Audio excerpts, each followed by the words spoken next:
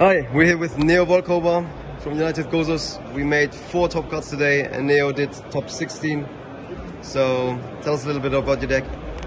Yeah, I played just Snake Eye. I played the Synchro variant, and yeah, let's start with the standard stuff.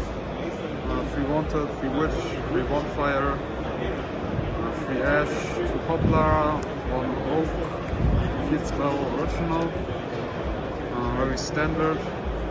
And then I decided to play the Synchro package over the number 38 combo. I cut the second Flamebird for Jet because you don't need 2 Flamebirds for the 1 card combo and only 1 Flamebird for the 2 card combo. The reason behind that is if you play number 38 you basically must play 2 Flamebirds, and the board is end board is even weaker than the Synchro board is. Jet Synchron is basically only a half brick / extender instead of a second Flamebird. Danger is really good.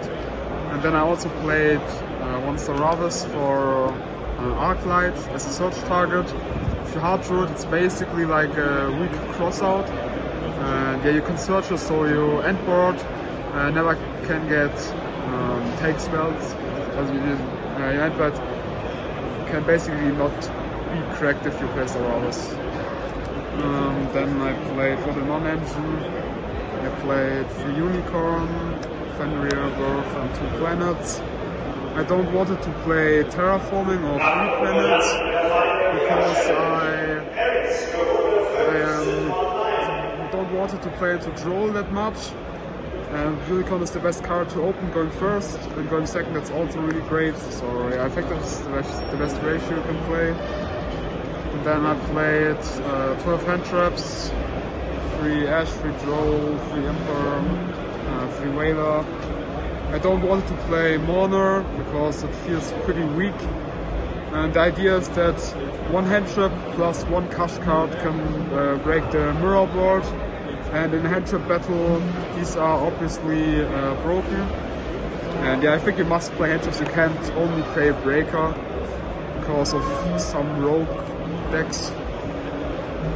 And then for the extra deck, I played the standard stuff: Apo, Auto Link Force, Link Freeze, the Link Tooth, and Anima.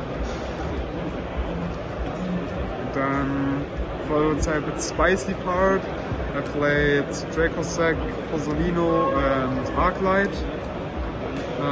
The 2 card combo with Witch plus Snake Eye Ash ends on Arclight plus Zealantis, Apo, Princess Engrave, and Flamebird plus IP. And basically every time I made this board I win, except for FTK Dark Ruler hands in top 16. But yeah, I think the variant was very good. I would definitely play that over 38 again. Yeah, it was really great. And then for my side deck, I played the take spells. They were completely broken. I would play them 100% again. They were one of the best cards in this side deck. Then 1 Duster. I never drew that, so but in theory it's broken. Droplet. Going first cards. You don't need more going first cards because of the cash cards.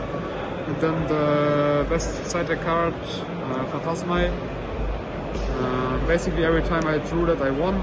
Phantasma is completely broken. Even if your opponent ashed that in his own turn, you have this in your turn. If your opponent is on Princess or summon SP, it's a very good card to draw as a 6 card.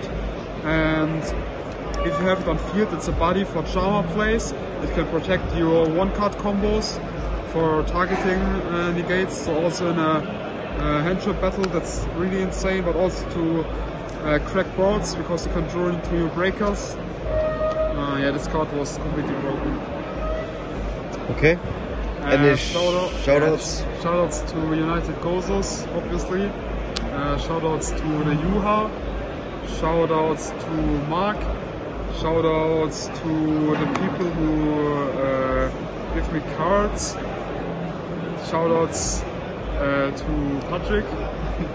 Shoutouts, yeah, to basically everyone. Shoutouts to Richard to give me a hotel place. Otherwise, it would be a place to live. yeah, otherwise it would be.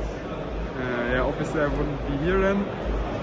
Yeah, shoutouts to Flo for the good stuff. Yeah, das war's. Alright, thanks.